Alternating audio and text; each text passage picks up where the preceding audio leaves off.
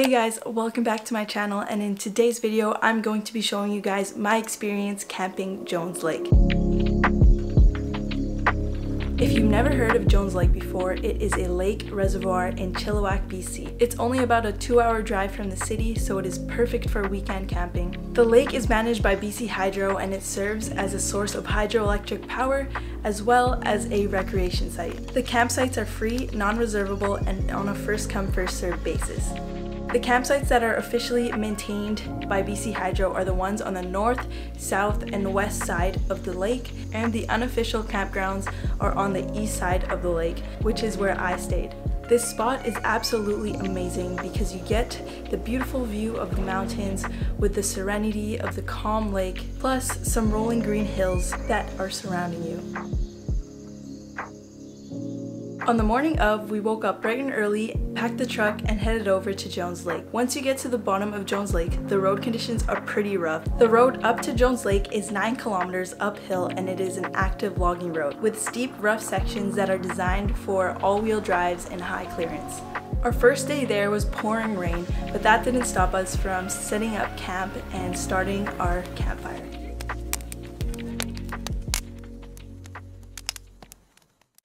Welcome back to my channel, and today is a very exciting video because I'm going to take you guys along on a 4-day camping trip alongside.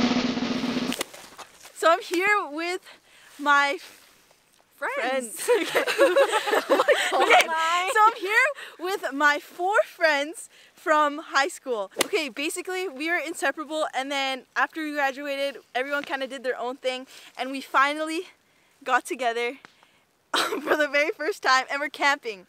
And these people have never been camping before. Okay, so like, shut up. I've been camping, but there was showers and toilets. I have. I'm more of a hotel and room service spot vibes person. I can do both. Hotels and room service, fine dining, that's what we like. But Ira and Vanessa are more like radical, so yeah. Radical. We found this really cool spot at Jones Lake, and on pictures on Instagram and online, it looks way nicer because it's sunny, but it's raining really bad right now. It's 7:30 right now. We arrived around 1 o'clock, and so we've been here for around 6 hours. So what has your guys' experience been so far? There's no service here, and I can't even send my Snapchats, and my streaks are dying. So I'm having a hard time. What else? Literally half the time we were driving though, we were just like looking for a good spot. Yeah. And then like. So usually there's like a beach that you can go on, and you can drive your like truck or 4-wheeler by like the beach and then set up camp there. But because it's been raining so much in Vancouver, the camps have been flooded. So we're basically on this like random little sand patch, and it's been raining non-stop. And this is the only time it hasn't been raining, so we're filming this. I also wanted to say that if you guys ever come camping, just, you know, check the weather beforehand. Pretty good idea. We did, but we still decided to go. Like, yeah, because if we didn't go this weekend, we'd never ever go. What's special about Jones Lake is that it is free camping. They have campsites that are set up by BC Hydro and maintained by BC Hydro, but we decided to go on the east side, which is the side that is an unofficial campsite. And you can just set up camp wherever you want, and it's free, and you don't have to reserve it in advance. So yeah, if you guys want to know what it's like to go free camping at Jones Lake, then continue watching this video. And give this video a like, thumbs up, and subscribe. Wait, and like and thumbs up is the same thing. Like and thumbs up is the same thing. comment down below. Yeah. Yeah, let's go. Although it was pouring rain, we had dinner, we chilled out by the campfire, and we enjoyed the whole east side of the lake to ourselves. I don't know if you can hear this right now. No balls, so let's all just go out. Should we?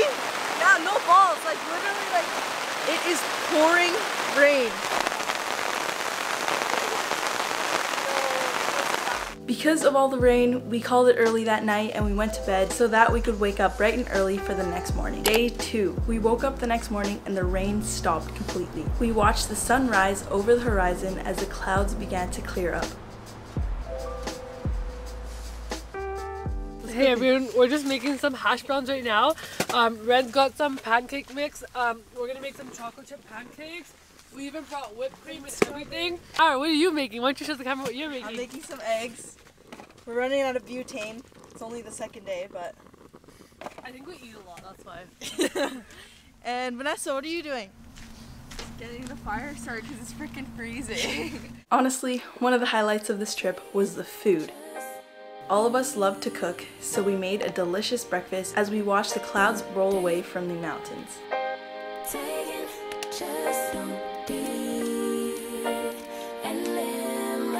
Don't take it personal, I ain't lying, I ain't hiding, I've been grinding. Oh my gosh, dude. I've been trying to get my weight up, staying prayed up, meditating and taking time away. You always posting up pictures, trying to look like you Now we're gonna try cooking bacon. I'm writing rhymes in the kitchen, soaking in moments we live in, yeah. You got the nerve to be on me, faking your life better hide you. If you got my number, don't add me, cause baby, I'm on hiatus. I'm on hiatus. As time went on, more campers decided to join us, and the weather was getting much nicer than the previous day. Later that afternoon, the sun came out and we decided to blow up the floaties and hop into the glacier-fed lake. This lake was freezing, but the sun made up for it and we were still having an amazing time. And live my life off screen, taking time out to be and live my life, hey. Taking just so deep and live my life. Don't take it. After swimming, we worked up an appetite. We decided to make burgers for dinner, and again, we love to cook, so when it comes to food, we went all out. Generations please and make and take a break or a little vacation and chasing blues away. You always posting up pictures, My friends got the dinner going while I was in charge of setting up the campfire. soaking the moments you live in, yeah. You got the nerve to be on me. It was still so wet and windy that our fire kept blowing out, so we had a little fun with some off spray. Probably not the smartest idea, but we were desperate. Dal also brought some color changing fire that I've never heard of before, but we played around with it and it made the fire turn blue. After dinner, we just chilled by the campfire as the clouds started to roll in for dusk. It was so beautiful to see the sun shining through the mountains. At that point, the view was surreal. That night was very peaceful and relaxing, and the lake was as calm as it could be.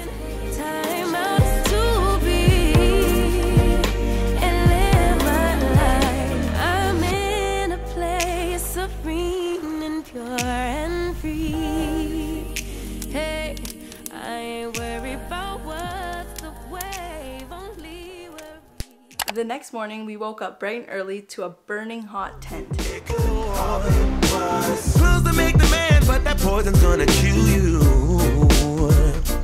from the inside. Outside our tent door was the view of the beautiful mountains, clear of all clouds at last. Chest now, say it with your chest now. I'm young, I'm free, can't nobody take me here and now. It's my time to run it out. It's my time, it's my time to ride it. I'm young, I'm free, can't nobody take me. Enjoying our last morning at Jones Lake, we made breakfast and we started packing up our things, getting ready to go home. It's my time to ride it out. It's your time. Oh.